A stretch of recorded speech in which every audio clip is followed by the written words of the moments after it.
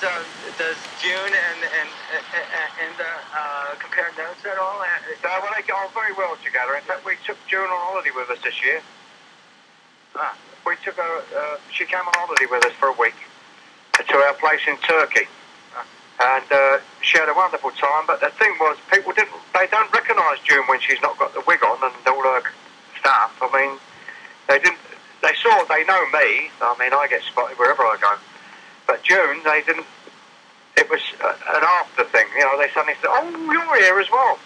I mean, it blew their mind, some of them, to see me and her walking down the street in Turkey, you know. So the EastEnders is on in Turkey.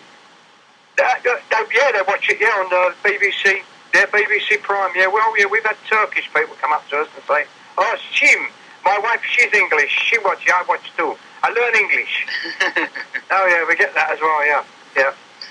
Getting back to the character when it was first introduced, yeah. It seemed like Jim evolved some. Initially he was somewhat bigoted, not that dissimilar to your character in East is East. Yeah.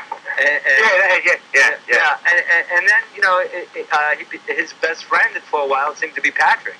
Yeah, well, he still is really. Yeah. I see what you mean. But well, you can't get away with it anymore, Larry, mate.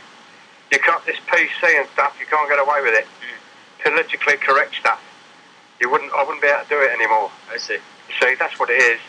Yeah, he was bigoted, yeah, but he's softened.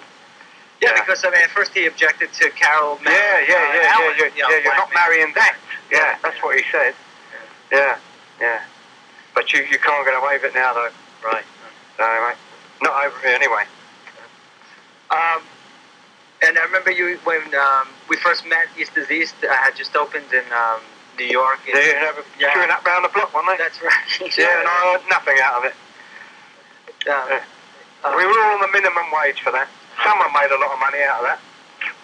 Yeah. Now, I remember I said to you, I heard it was an independent film and the director's first film, and you said, well, it wasn't my first film.